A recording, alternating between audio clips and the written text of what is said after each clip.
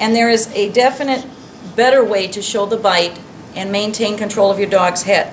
And the easiest way to do it is normally you have your dog stacked like this. The judge walks up and says, "Show me the bite."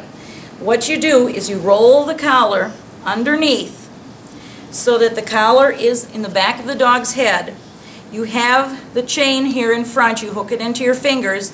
His chin is resting on my hand, and then you show the bite. Okay? Hold still. Stay. And you can show the dog's bite. If you have a dog that you can open the mouth, but you can see he cannot pull back.